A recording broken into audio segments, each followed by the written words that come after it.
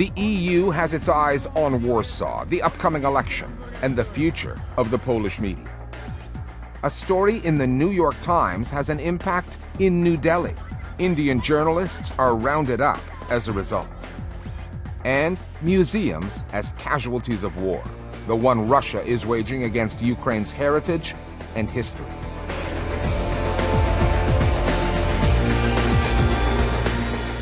Hello, I'm Richard Gisbert, and you're at The Listening Post, where we don't cover the news, we cover the way the news is covered. When a country falls victim to state capture and the powers that be team up with influential business interests to manipulate its politics, seldom is that more evident than during an election campaign, such as the one that Poland is experiencing now. The country goes to the polls on Sunday, October 15th, with the current coalition government led by the Law and Justice Party, known by its Polish acronym PiS, fighting off an opposition group called the Civic Coalition. PiS has been in power since 2015. It quickly tamed independent voices at state-owned media, particularly at the public broadcaster, TVP. Scores of privately owned news outlets then ended up in the hands of government-allied corporate players and underwent similar editorial transformations. There is a lot riding on this vote, and not just for Poland. There are cracks in its relationship with the EU, growing tensions between Poles and their neighbors in Ukraine, and the nationalist, anti-EU, anti-immigrant position that PiS has taken, some of that has been adopted by its rivals for power. It could be here to stay. You can say that the Polish election is free. Is it fair? That's much less clear. If you listen to the way that the anchors frame the debate, they basically hammer at the opposition as being disloyal to Poland. Brak wiarygodności to niemal jego oznak firmowy. And it's not a one-time thing, it happens every night. Last Sunday being a case in point. A huge anti-government pre-election protest in Warsaw, one the opposition alliance called the March of a Million Hearts, although estimates have the turnout at up to 800,000. Dobrze czuję, że przychodzi ten przełomowy moment w historii naszej ojczyzny. The publicly funded state-controlled broadcaster, TVP, fails to cover the story live, then buries it on its newscasts and puts the number of protesters at just 160,000. Na rondzie Dmowskiego było 60 000, a na trasie przemarszu 100 000. That figure was strikingly low. It also happens to be the number the ruling party put out there. W Warszawie marsz miliona serc. Miliona tylko z szumnej nazwy. Here lies the connection between the party line and the editorial line at the so-called public TV. TVP has quickly jumped into line, undermining the opposition narrative and definitely not reporting anything close to independent journalism. We can clearly say that the TVP is an instrument in the hands of the party. All of Warsaw was affected. They didn't quite have the nerve to say it didn't happen, but what they say, it wasn't really relevant. And that does disadvantage the opposition because they really have to depend upon their own access to IT platforms to disseminate their own program. There was a great imbalance between how the public television and how non-public television channels broadcast this event. Policja doliczyła się 100 000 osób, stołeczny ratusz miliona. TVP is not about credibility anymore. It's about what the government is politically finding important. The current government in Warsaw is led by Jarosław Kaczynski's Law and Justice Party, known in Poland as PiS. It's up against an opposition coalition of parties and a former prime minister turned TVP target, Donald Tusk. When PiS took power in 2015, it quickly eradicated the independence of TVP, firing all its journalists, making them reapply for their jobs, and hiring back only party loyalists. Many privately owned news outlets that had been independent then got bought by companies associated with PiS and changed their editorial tune accordingly. The European Union raised its concerns about press freedom in Poland. Then, in 2019, it saw PiS go after the justice system, dismissing judges it disapproved of. 4 months ago, the European Court of Justice ruled those judicial changes illegal under EU law, and Brussels is now withholding billions of euros in transfer payments to Warsaw. Może te elity europejskie już zupełnie, no powiedzmy sobie, postradały możliwość logicznego myślenia. PiS's politicians, backed by TVP and other news outlets, routinely go after EU bodies like the European Council, which used to be led by Donald Tusk. They take historical memory in Poland and tamper with it, describing Brussels as the new Berlin or Moscow, just another foreign capital out to steal Poland's independence. Dla Polaków to był dramat, ale dla Donalda Tuska to właśnie, tu cytat, pod wpływem kultury Zachodu na tych terenach są tak cenione cechy jak elementarny porządek. The European Union has frozen payment of billions of euros in COVID recovery funds for Poland over concerns that Poland is backsliding on democracy and rule of law. Obviously, the government sees this as an attack, and because Donald Tusk and the opposition is generally much more pro-EU, Law and Justice attacks them for being disloyal to Poland, for being the lackeys of bureaucrats in Brussels. Polish TV not only replicates the narrative that Donald Tusk is a German stooge, but they also at the same time accuse him of being Vladimir Putin ally. Kiedy Tusk stał na czele rządu w Polsce, rosyjskie media pisały o nim nasz człowiek w Warszawie. The PIS government is using taxpayer money to turn the public TV into its own version of a Fox News channel, does not give a fair chance to the opposition. PIS has tilted the playing field for its favor, but the society in Poland overall is not as stupid as the PIS government would want them to be. But is it as xenophobic as racist? Back in 2015, when PiS was elected, its anti-immigration stance was central to the party's messaging. Its insistence that Poland is a Christian country, that outsiders such as Muslims represent a threat. PiS then rolled out the welcome mat for Ukrainian refugees, white ones, Christians, 1.5 million of whom remain in Poland.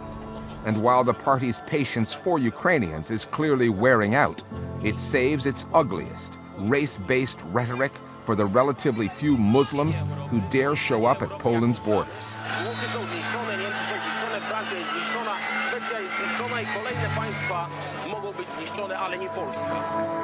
It is the kind of rhetoric that Donald Tusk and the opposition alliance are now dabbling in as well.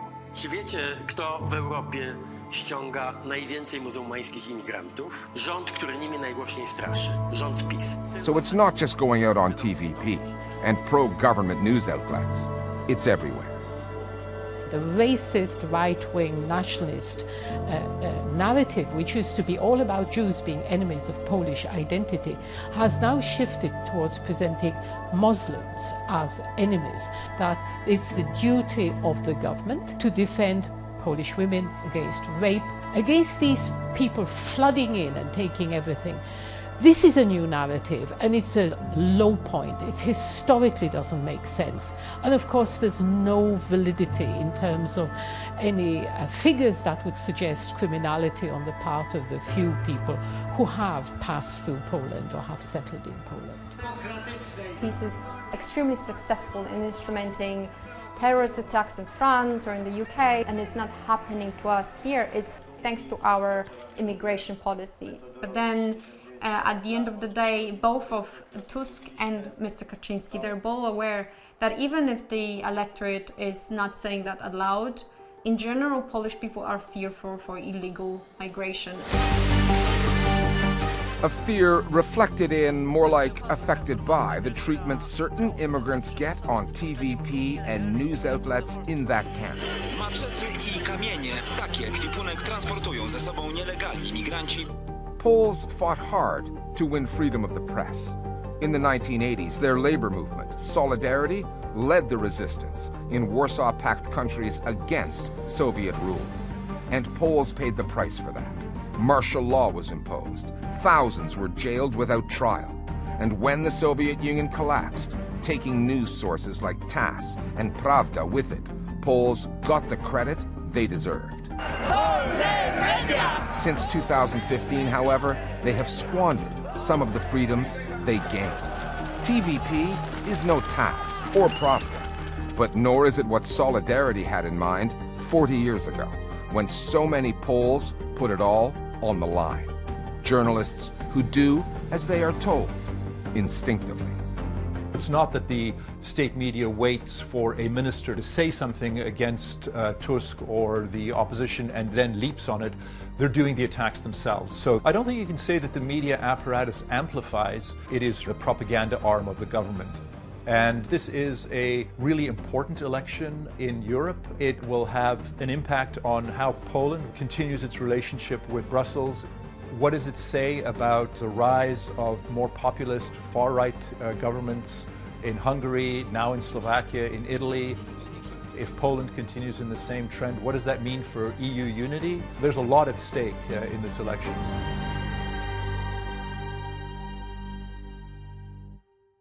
Indian police raided the offices of a news website in the capital this past week, arresting journalists there over accusations that their outlet spreads Chinese propaganda.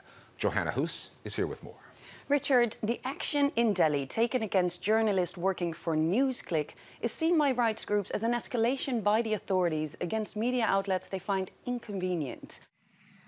At least 30 locations linked to the website, including offices and the homes of journalists, were raided, and NewsClick's founder, Prabir Purkayastha, as well as dozens of other staffers, were taken in for questioning. पूछा कि आप signal इस्तेमाल करते बोला हाँ तो मैंने पूछा आप दिल्ली राइट कवर किया बोला ना आपने किसान आंदोलन कवर किया बोला हाँ. Indian officials say they are investigating allegations that NewsClick is being funded by pro-China elements to spread Chinese propaganda. These allegations have been denied by the website. The Indian government, however, got that idea from a New York Times article published 2 months ago, which alleged that NewsClick is financially backed by American millionaire Neville Roy Singham, who is reported to have close ties to the Chinese government.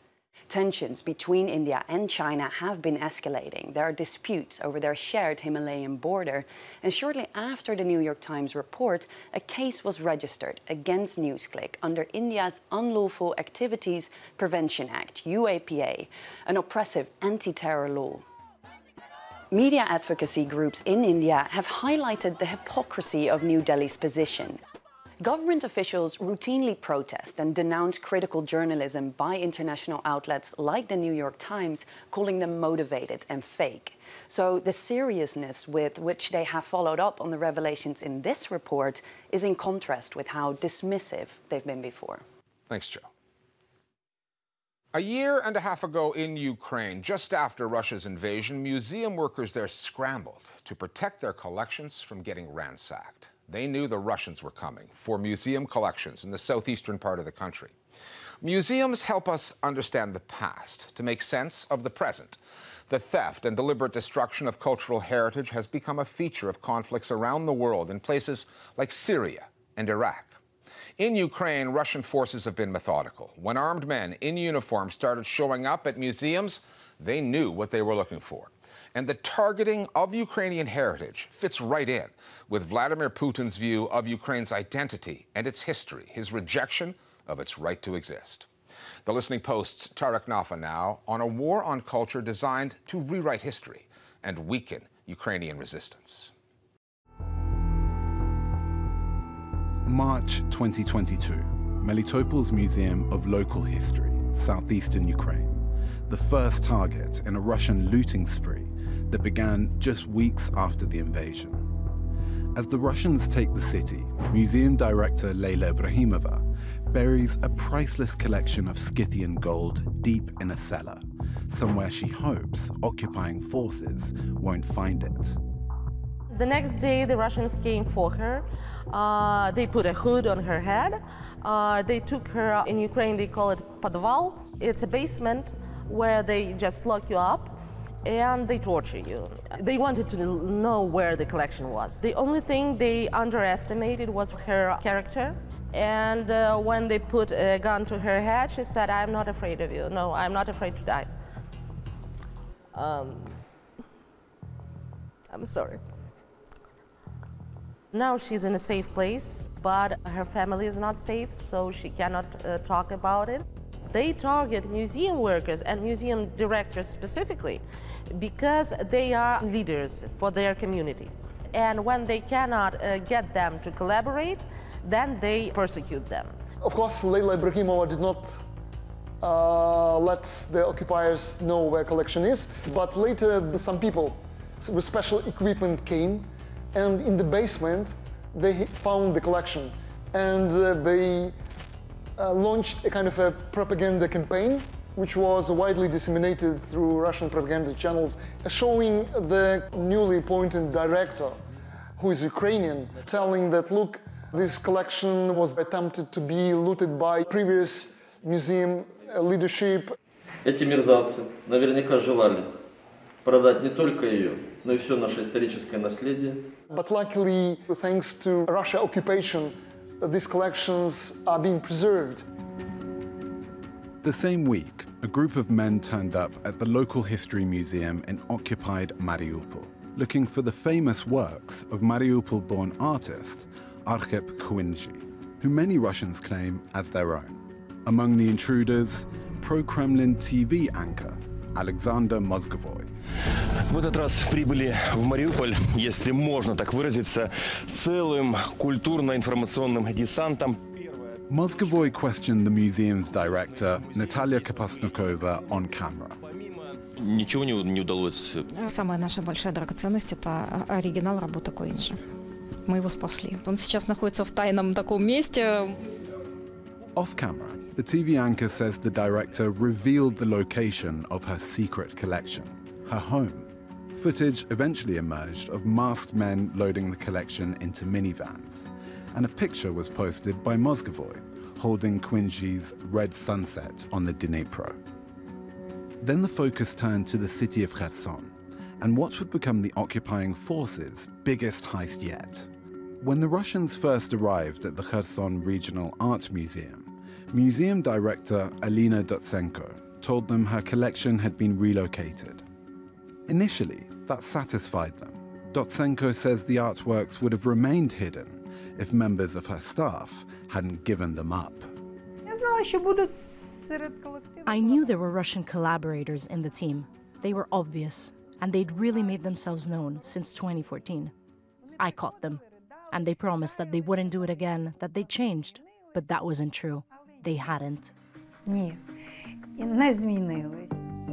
May 2022, Dotsenko faced intense pressure from Russian authorities. She was summoned to a commander's office and, fearing the fate of other museum directors, fled Kherson. On July 19th, Russian police and intelligence officers moved on the museum. On that day, 6 armed men went through the building. They were wearing masks. With them was Natalia Desyatova, a local singer, who introduced herself as the new museum director. They also brought one of their collaborators, Natalia Koltsova. They took the keys, opened up the locker, and everyone saw the collection right there. And the collaborators shouted, "See, we've been telling you for the last 6 months. The collection hasn't been moved. The director and her staff are lying.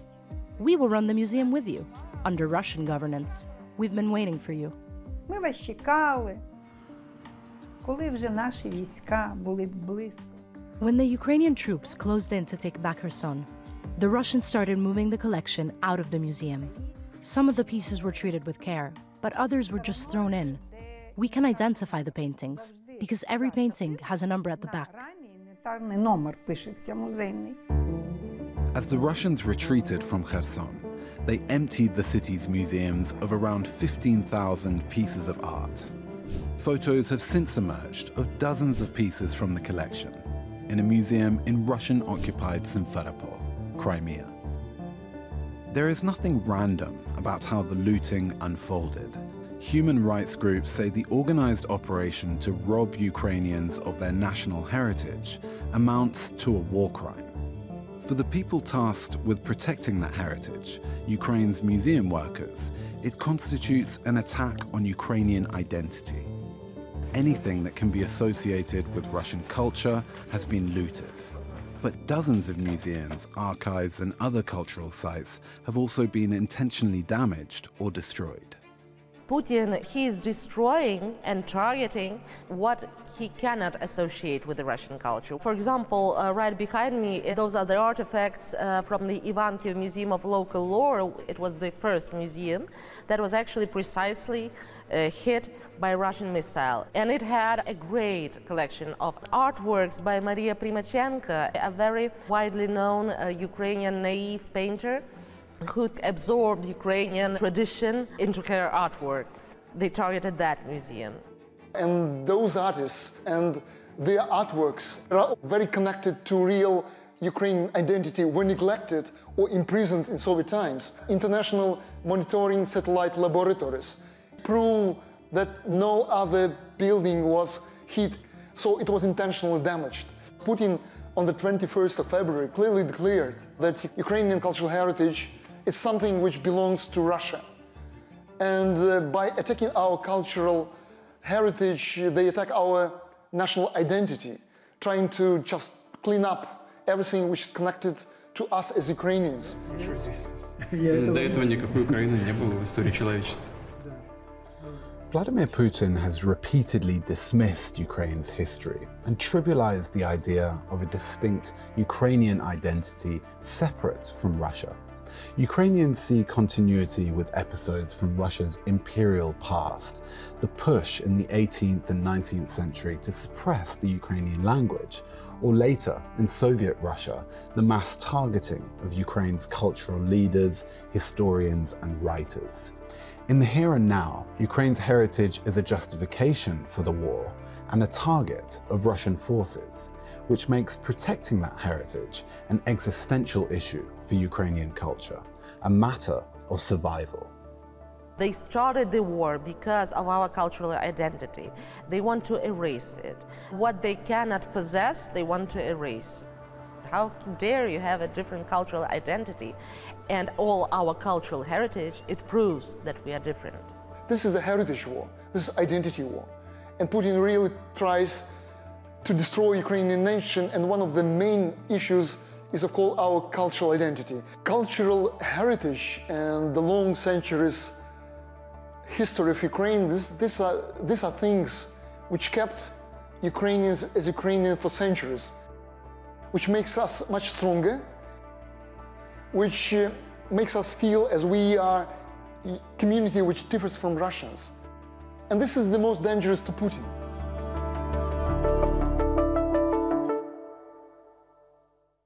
And finally, watching Russian TV these days can be like taking a trip to another world, a place utterly detached from any criticism of the military offensive in Ukraine.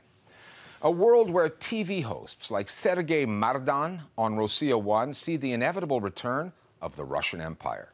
Mardan says that vision came to him on the very same day that President Putin recently announced a new holiday, the Day of Unification. It will be marked every September 30th. That's the anniversary of last year's Russian annexation of 4 regions of Ukraine.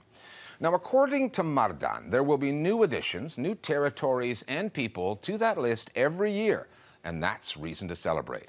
It's all part of the Russian media's ongoing propaganda war against, information offensive over Ukraine. We'll see you next time here at The Listening Post. Дальше, через год, через 5, через 10 лет будем отмечать этот день, когда мы 30 сентября, но я надеюсь, где-нибудь там на Ленгорах, и не только, будут праздничные салюты, вот перечисляя новые русские области: Донецк, Луганск, Запорожье, Херсон. Мы продолжим этот список. Я, правда, на это очень рассчитываю и очень в это верю. И, по крайней мере, вот судя по совершенно бешеной реакции и либеральных пабликов, и пабликов, которые делают всякие разные политические хохлы, я понимаю, что здесь в точку. Это очень больно, а значит, очень верно. Создание русского государства, речь идет о воссоздании Российской империи. Вот про что праздник 30 сентября. Страшный праздник. Не для нас. Для нас светлый праздник, долгожданный.